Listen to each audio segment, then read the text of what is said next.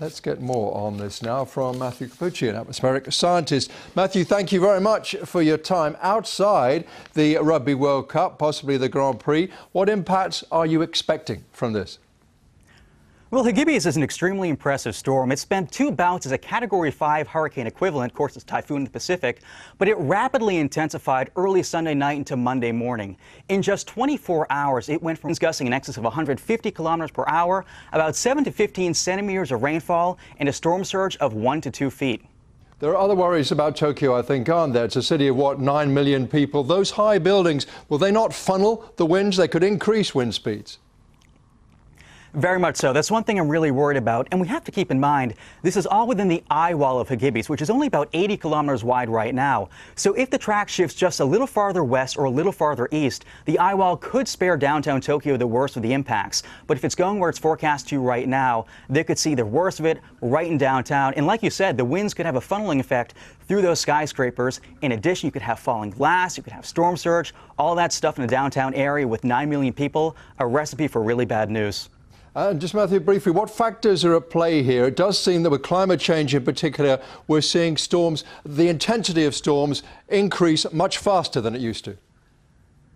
Exactly. So we're seeing more storms undergo rapid intensification. Now, rapid intensification means it's increasing 55 kilometers per hour or more in 24 hours. This thing tripled that, so we're seeing more of that. So the storms we're seeing with climate change are not necessarily becoming more frequent, but the strongest storms will become even stronger thanks to the added moisture, thanks to the warmer waters, and of course, thanks to changing wind dynamics in the atmosphere as well.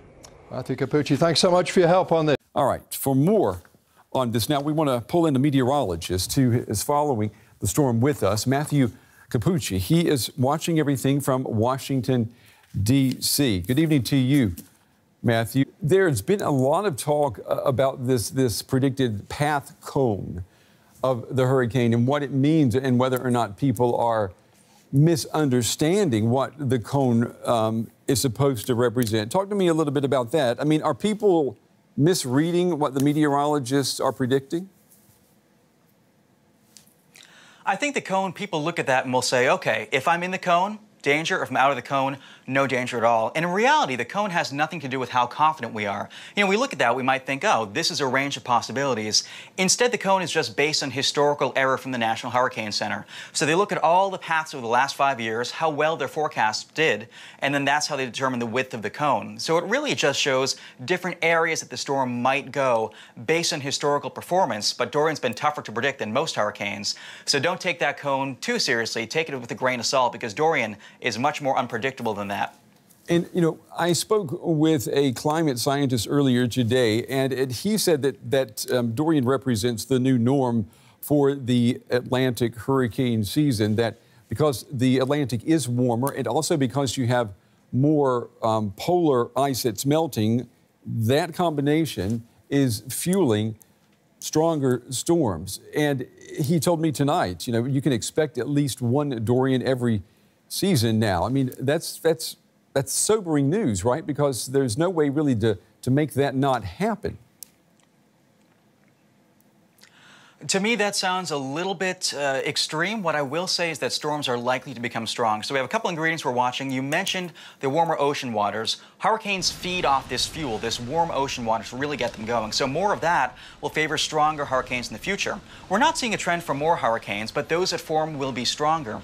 In addition, you mentioned sea level rise. So now, if you have the ocean water rising, let's say, 0.5 meter over the course of 50, 60 years, all of a sudden, it's a lot easier for coastal areas to flood with the same storm. So not only is the flooding and all the side effects getting worse, but we're also seeing the storms get worse. So there's that. In addition, for every degree Celsius we increase in temperature, the atmosphere can hold 7% more water.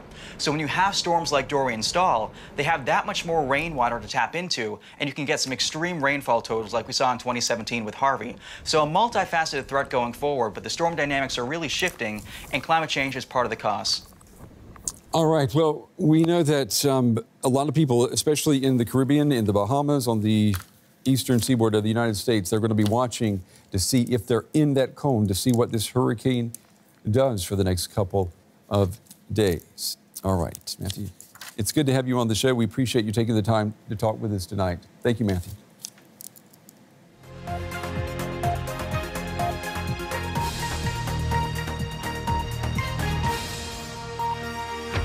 As ever with extreme weather like this, we always now ask, is there a connection to climate change? Let's explore that issue. Matthew Cappucci is an atmospheric scientist and meteorologist for the Washington Post, who's live with us. Thanks for your time, Matthew.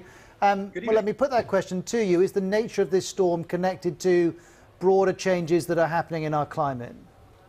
So it's impossible to connect any one event with climate change. That said, this fits into an overall pattern that's a bit alarming. You know, for the past 4 years, we've seen Category 5 hurricanes in the Atlantic. That's never happened before. And so with climate change, we're not expecting to see more hurricanes, but those that form will likely be significantly more intense going forward. And I was mentioning earlier that Hurricane Dorian is not moving very quickly. Why is that? Correct. So right now there's kind of a battle in the atmosphere as to who picks up Dorian. There's a high pressure ridge off to the east, a low pressure off the west, and neither right now is connected with Dorian. So it's just sitting and spinning. It's like a game of tug of war, but no one's holding the rope. This thing can just sit and spin. It's been moving west at about 2 kilometers per hour, barely walking pace, in fact, less than walking pace. And so you have 300 kilometer per hour winds over some areas for an extended period of time. And as such, terrible news for the Bahamas, but perhaps better news for the US? Correct. It's been god-awful in the Bahamas, almost like a tornado sitting there. And some areas have seen about a 6 to 7 meter storm surge, which is incredible. In the United States, it's very tenuous as to how close Dorian will get. Right now, it looks like we'll say about 50 to 70 kilometers just off the coast, where the eye wall will be. The eye wall is where the worst of the wind, the worst of the surge will be. And so it'll parallel the coast. That said, Florida will still see significant impacts. They'll get the wind, not quite as bad. They'll see about a 1 to 2 meter storm surge and plentiful rainfall of about 5 to 10 centimeters. And just help me get the context of this. How common or rare are Category 5 hurricanes? In the past century, we've had about, I want to say like 30 or so it's not terribly unusual. To get a string of 4 in 4 years, actually more than 4 in 4 years, is quite noteworthy. So the Atlantic has been very active lately. And we see this every about 25 to 40 years or so, a flurry of activity. But that said, seeing one like this is quite impressive from a forecasting point of view. Matthew, we appreciate your help. Thank you very much indeed. Matthew live with us from the Washington Post, and you can read his analysis, of course, through the Washington Post website. So as you just mentioned, it's been downgraded to a Category 2. That might strike many people as saying it's not so much of a problem anymore. Could you lay out what are some of the dangers that this storm still poses for people on the Atlantic coast? So one thing we have to remember when a hurricane starts to weaken, so to speak, is that it's not really weakening per se in terms of the size of the storm. In fact, when hurricanes, what are called spin down, even though their core of strong winds isn't quite as strong, the core actually expands. So now we're seeing this wind field broaden enough to encompass the coast, whereas before it wouldn't do that. So more areas along the immediate coastline of the United States are at risk for that wind. And the wind isn't even all that bad when you compare it to the coastal flooding. There are a lot of areas in Florida and the Carolinas that sit only perhaps half a meter to a meter above sea level. And when you're talking a 1 to 2 meter storm surge, that could put some coastal areas underwater during the high tides in the next few days. And this hurricane has been said to have been one of the most powerful on record. What does it tell us about this year's Atlantic hurricane season? So Atlantic hurricane season right now has actually been off to a slow start prior to Dorian. We're only in the D's in terms of the names, which are alphabetical, and normally we'd be pretty much towards like F, G, H right now. So it was a slow start. That said, we're moving towards a climatological peak of hurricane season when the waters are the warmest, the hurricanes are really getting going. And I think these stronger storms could be a trend alluding to a future more peppered with these severe storms thanks to climate change.